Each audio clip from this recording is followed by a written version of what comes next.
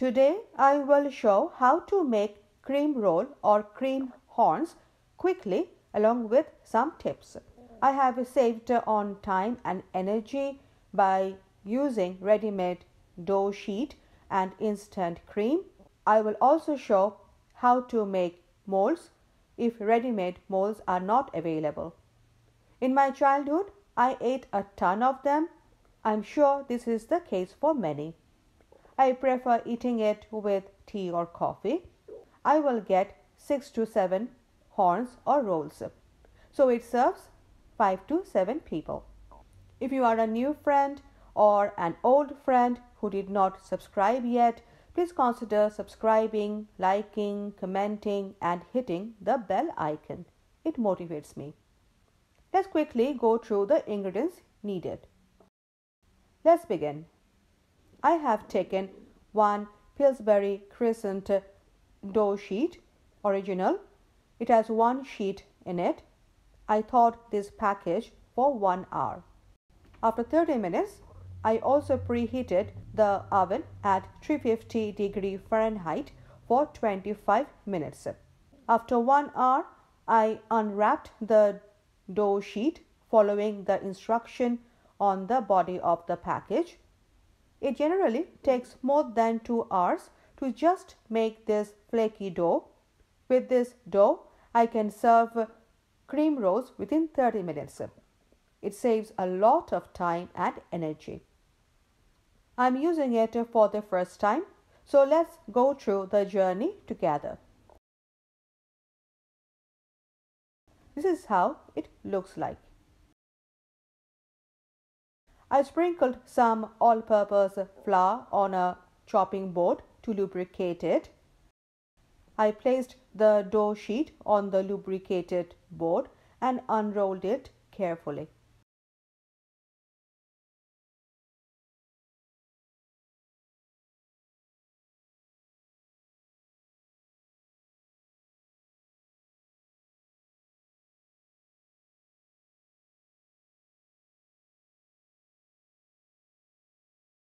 I also lubricated the top part of the sheet with all-purpose flour.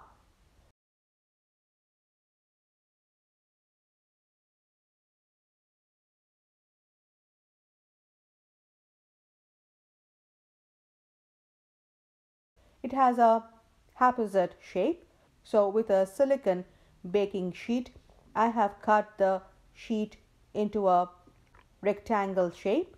We can use a regular ruler for this work. This sheet has an inch ruler. I have used it to mark the sheet on both sides. We can use any ruler or a finger for measurement. Then I have cut the sheet into long strips of 1 inch each. I will not throw away the extra dough.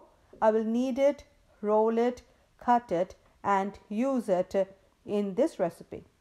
I have taken ghee, about 1/4 teaspoon, and melted it in the microwave for 50 seconds.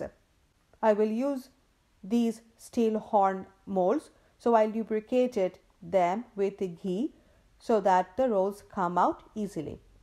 Then I rolled the dough strips on the mold like this.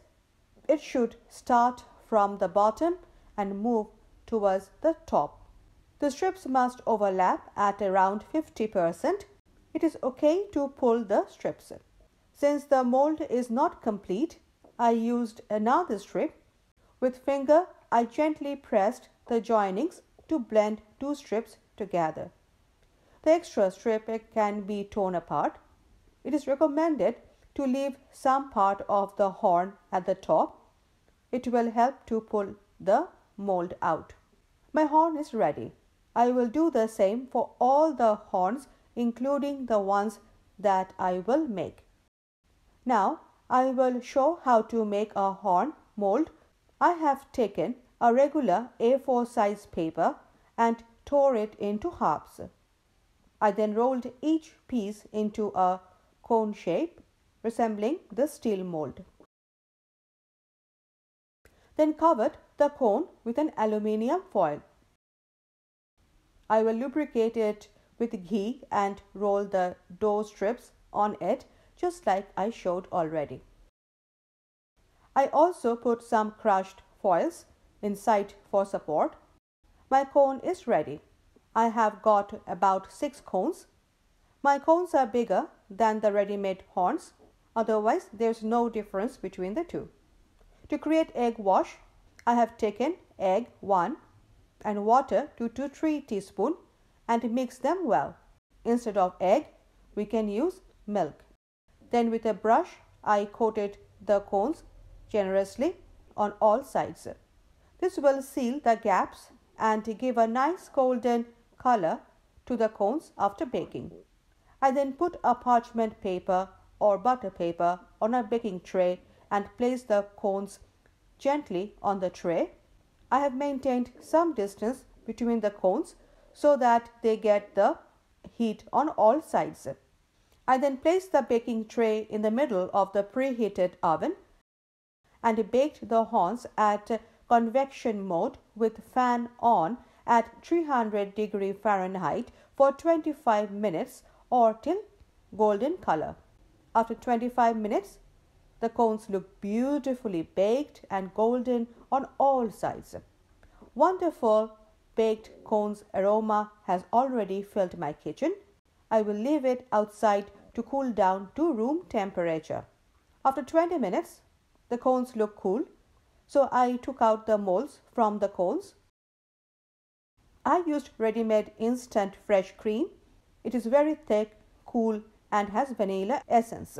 Once the cones are out of the molds, I filled them with instant cream with the help of a spoon. With the back of a spoon, I have pushed the cream down the cone. We can also use piping bags and decorative nozzles for good-looking cream toppings. Let me break it and show you how it looks inside. Very yummy. I will store the cones that have cream in them in the fridge as the cream is dairy. The cones without cream can be stored separately in airtight jars for future use. Hope this video helped you. Please let me know in the comment box. Bye.